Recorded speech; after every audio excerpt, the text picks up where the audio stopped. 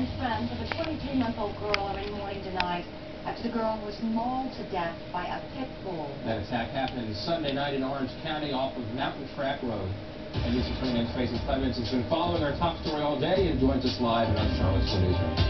Hey Steve, the family pit bull attacked a little girl when she wandered into the yard Sunday evening. Tonight, a family is grieving over a life that's over before it really began.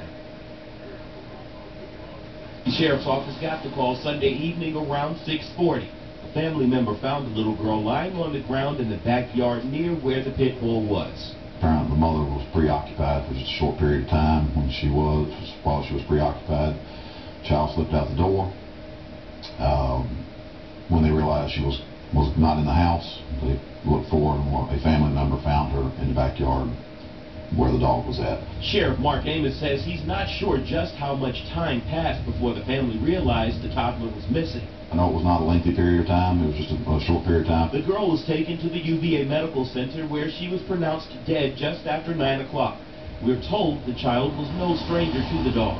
This was a 10-year-old family pet. It's their own dog. They've had the dog for approximately 10 years, what I've been told.